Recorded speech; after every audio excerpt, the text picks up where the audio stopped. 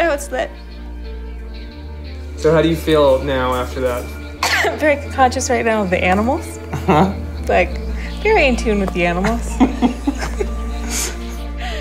And I may have stepped, like, quickly Into 2 stone.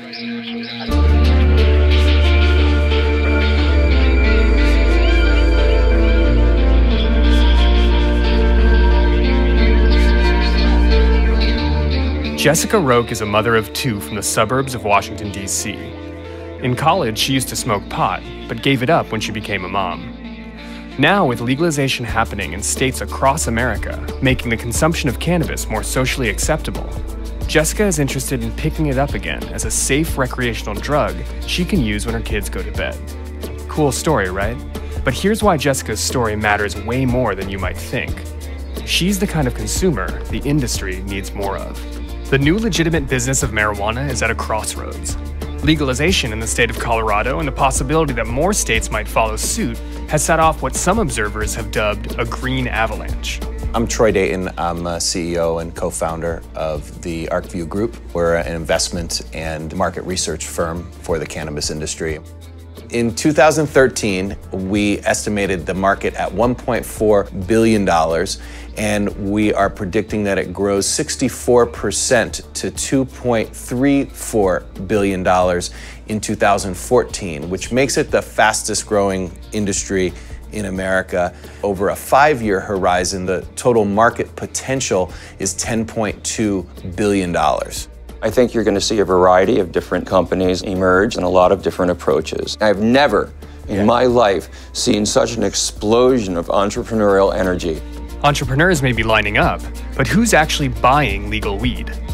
According to a study by the Colorado Department of Revenue, nearly 70% of the demand for weed comes from heavy marijuana users, people who smoke every day. That's all you need, marijuana and some donuts. Even though people who smoke less than once a month are more numerous than our heavy smoking cohorts, they account for less than 1% of the demand, leaving part-time stoners a relatively untapped market. The math, it seems, is simple. For marijuana to truly be the economic juggernaut that many in the industry hope it will, people who don't smoke that much need to start smoking more. People like Jessica. Peter Johnson is an entrepreneur who runs a weed tour company among other marijuana businesses. He agreed to show Jessica what Colorado's weed industry has to offer. Thank you. You bet. Hi. When I bought the pot that I bought in DC, when I first opened it, it was so pungent that I was terrified driving back to my house. Even after I got it out of my car, the next day when I picked my kids up, I was like, what if the kids can smell it? Oh, what if the kids? Hi. Right. In the back seat. That was just from the smell. Just from the weed, smell right? of the weed. I mean, it was really. This is like a whole new level of pungency that I had not remembered from decades ago. Yes. Here we are. Loading docks, and the facility is right next door to a municipal building. It is, yeah. For our first stop, Peter took us to Colorado's best, a commercial grow house, so Jessica could see the scale of weed production in Denver. At first, there's like that feeling that you are doing something like deeply illegal. It was a real surreal break there for me. It's like my adult self, I can't believe I'm taking such a respectable kind of tour of this kind of place. It's all on the up and up, it's totally respectable, it's all legal. And then my 20-year-old self is like, I'm surrounded by huge, lush marijuana plants that are incredibly potent, and every part of me just wants to like grab them.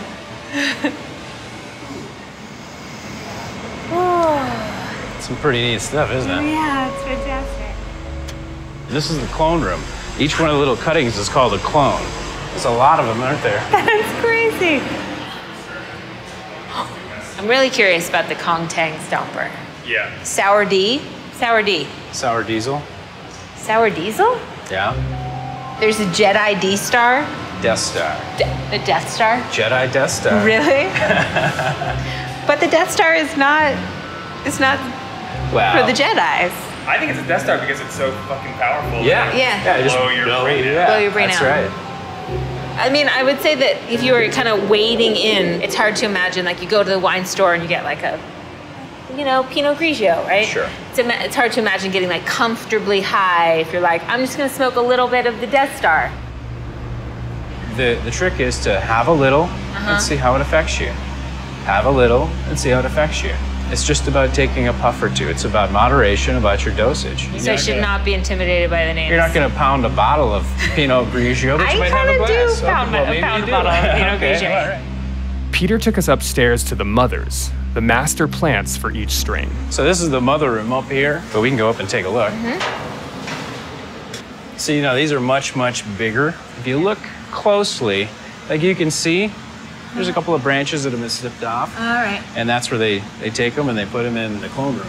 So we can have some more. So you keep this pineapple. mother like healthy. Absolutely. And you just keep her reproducing. That's right.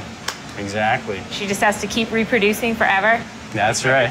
Kind of sad. And you can see each one is named.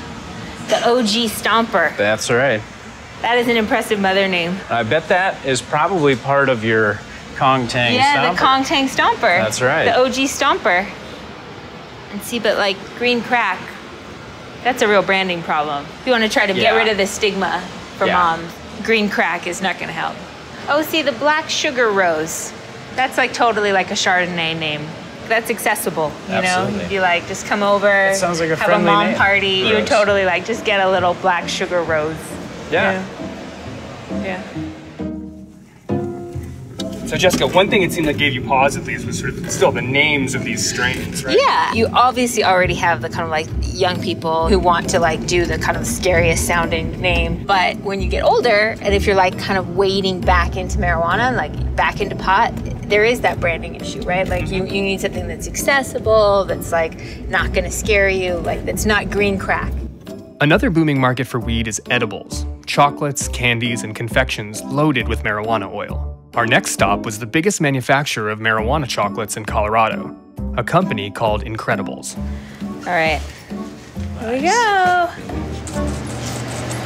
Honestly, my last experience with edibles was over a decade ago. We're talking homemade brownies that got you too stoned, and then the cycle where you're like too stoned, and then you're hungry, and then you're too stoned, and then you're like, ah.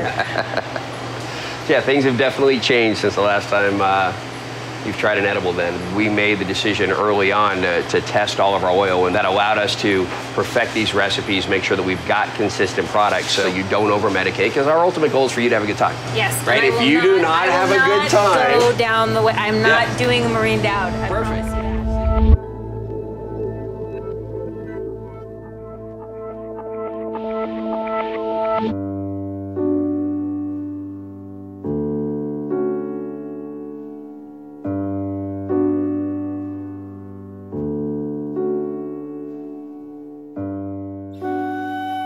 One thing that makes me nervous about edibles is I have 2 kids. So like having chocolate in the house, it freaks me out. All part of the things that we're working on here in Colorado, you know, it doesn't leave a dispensary unless it is in a child-proof container. We've got everything labeled like it's supposed to. All the warnings are on there. But just like anything else, you need to keep it out of the reach of children.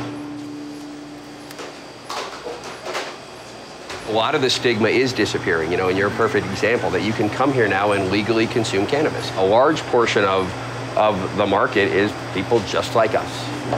For the most part, it's just the average American who wants to come in and consume cannabis. And that's okay now.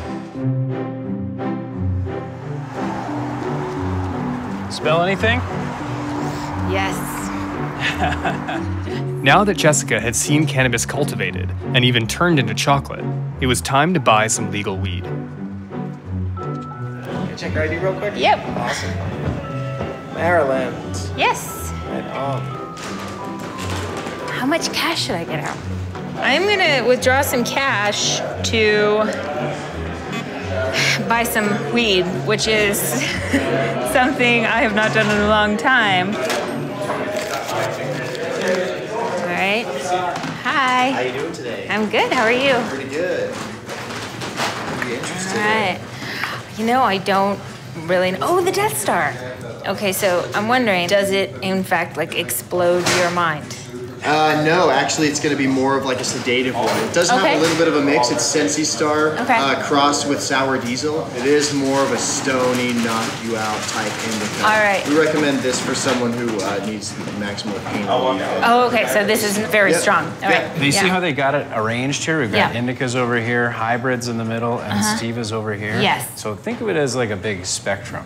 So if I wanted something that was kind of a mellow high, not like a deep in my couch, totally stoned, like can't talk, but not like super anxious, high energy kind of thing, what would you I would recommend probably the Juicy Fruit. Okay. I mean, this Juicy Fruit is a perfect 50-50 hybrid between Afghan Kush and Thai Haze. The Thai Haze is super high in THC, so it does give it a little bit of psychoactin, this really nice, uplifting, positive aspect. But the indica in there is going to mellow it out a little bit. Can I smell it? Yeah, definitely. I think I'm going to get some of the Juicy Fruit. Jessica decided on a pre-rolled joint since she was only in town for the day. Here you go. You take this. Okay. And you bring it up to the counter. Okay. Thank you. All right, you're all set. Thank you so much. Go through the garden, feel free to take pictures. Great. Thank you so much.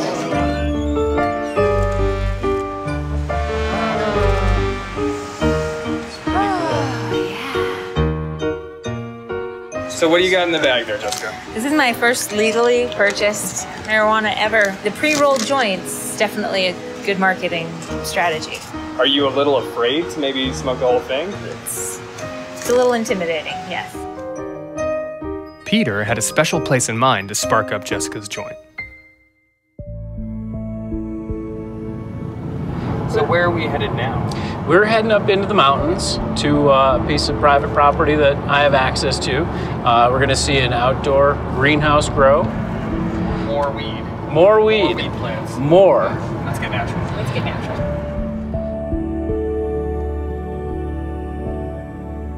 So how long have you been here and how long have you been doing this? How long have you had this business? Well, I started growing for myself about 4 years ago, and I've decided to make it my full-time job. I'm currently a caregiver for 5 other patients, so I'm growing a variety of strains. And welcome to my girls.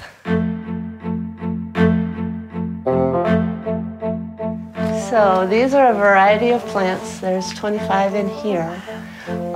By the time they're almost ready to harvest, I'll be bending them over. But they've all been organically grown. I'm going to grow them as tall as they'll get before they start to flower, and they just choose when to do that when the time is right. Now this is a new addition. This is the first time I'm doing an outdoor grow, and they seem to love it out here. These are a lot of sativas here, so that's me. I'm a sativa girl. Yeah? Yeah. Okay. Don't want to sit on the couch. I want to clean my house. It looks like we might be getting some rain, so if you like, we can carry things inside and have a little party inside if you... Did you see the turkeys? Those are baby turkeys.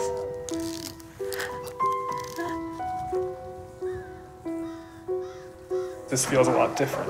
We're not in like grow central capitalist kind of, you know, trying to churn out customers sort of weed experience. Feels much more personal, right? Less commodified. Warmer feeling. Yeah. After moving inside, we settled onto the couch. Peter walked us through some of his preferred methods of getting blazed, including his favorite, vaping. This is really one of the hottest technologies that people are using. It's just, it's incredibly convenient. It's much healthier because you're not smoking, and it's what a lot of people are moving towards. I can tell you when I do a lot of tours, people will sample these and they become converts very, very quickly because it's just so easy. Now, does this come in, do the cartridges come in all the different strains? They do. General indicas and general sativas and general hybrids. So. And which one is this? That's a sativa. Is it? Well, I may have to give it a try.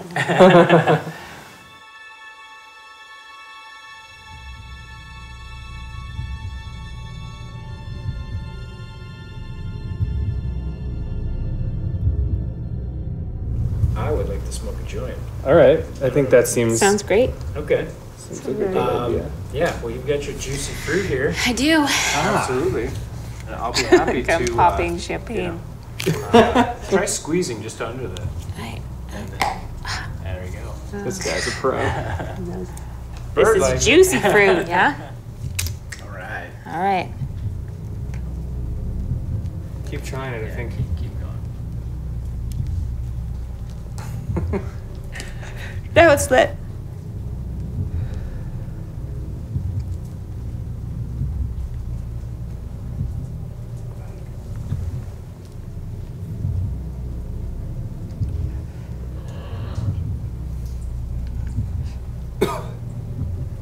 Delicious. It is. I'm very conscious right now of the animals. Like, very in tune with the animals.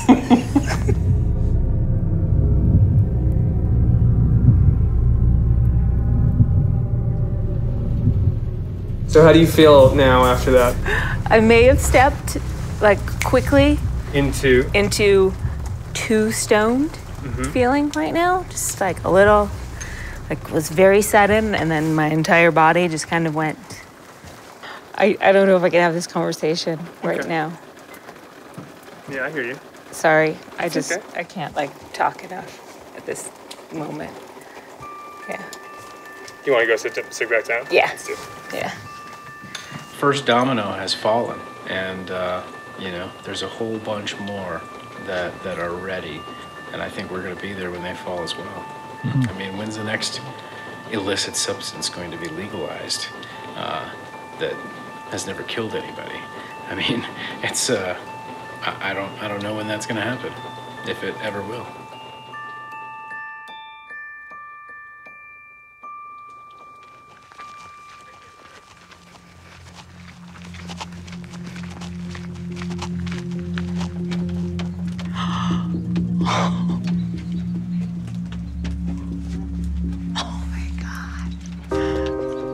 Oh my God, I'm so excited.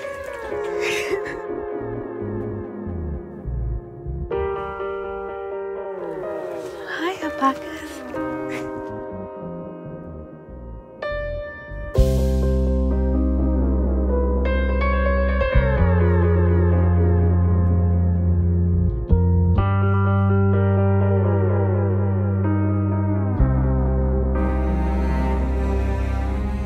All the camels in the world all started from a single ancestor in Nebraska.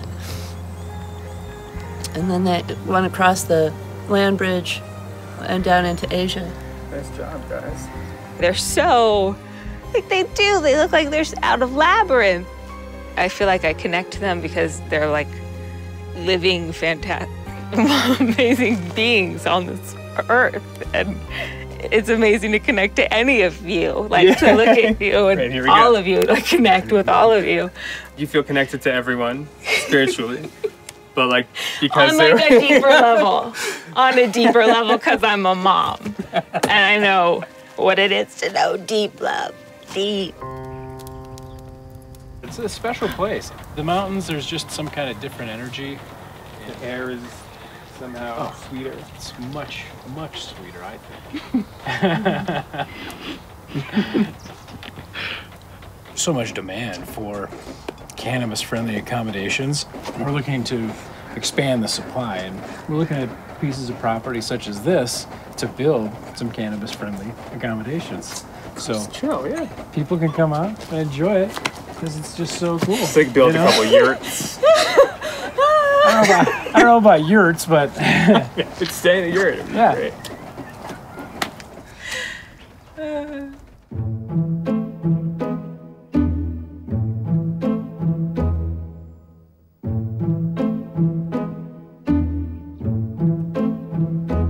Could weed ever become sort of like the glass of wine for you, where it's like you can use it to get to a reliably comfortable state, State.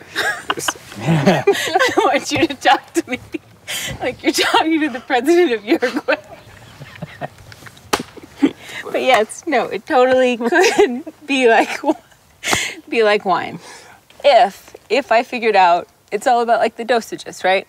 If for whatever reason I got this high off of like 3 hits, that is something I could not do.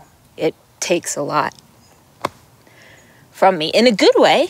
It's like, but it's an experience. So I would need to figure out the right amount to have and the right kind of like intensity. And this would definitely be an awesome place to come with friends and hang out for a weekend. It would be great. Sort of like going to Vegas. Much better than going to Vegas. Much better. But just remember, what happens in Colorado stays in your system for 30 days. If federal prohibition is ever repealed and more states make weed legal, pot could become as mainstream as wine, but only if marijuana marketers can figure out how to pitch their product. And it feels like there's still a lot of work to be done. We look at the market from an aggregate standpoint, and we also segment the market. College students, spring breakers, young professionals, newlyweds, women, and mothers in particular make a lot of buying decisions. And we want them to decide for their next vacation to come to Colorado. And there's an awful lot of cannabis-friendly moms. This is a country club atmosphere, but they can't do it openly at their country club. So we want to give them a place where they can come and do that. I really would not want to be in a country club atmosphere. Like, that's gross. What made this special was that you could not package it. You couldn't control it. You can't just put on a CD of like stoner music and like spa package or throw out a couple things that are gonna be the same for everybody and give them an experience that's just gonna work for an entire demographic. It's like hugely personal, and it should be.